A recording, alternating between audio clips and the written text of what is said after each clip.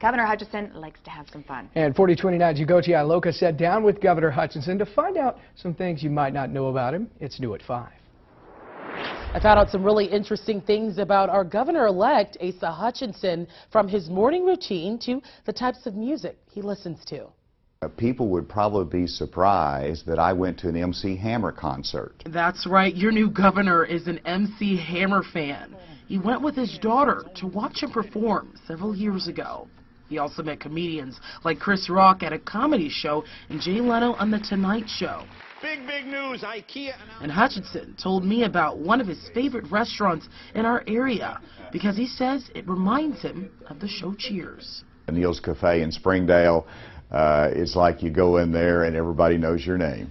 And when he goes there, he likes his eggs over easy, but not before he finishes his intense morning routine before breakfast. I get up, I do 100 jumping jacks, I do some setups. And when he has the time, he likes shooting some hoops in the morning, too, with his sons.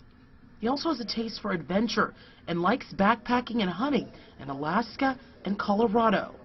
When he's at home, he enjoys watching cartoons with his granddaughter, something he says he was doing on election night. I actually did not know that I'd been declared the winner because we were watching cartoons. Hutchinson has always had a fun take life as it comes theory. This explains why law and politics wasn't always part of his plan.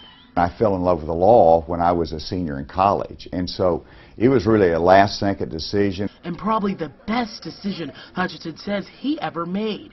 Practicing law gave him the means to travel to several different countries in South America, the Caribbean, and he's been to Israel. Even though he has a lot of new roles to take on as governor, he says there's one thing he'll always make time for. I have this philosophy that you've always got to have goof-off time. And another interesting fact you may not know, when he was 13, he hiked 35 miles from Springdale to Gravette. Ugochi Iloka, 4029 News.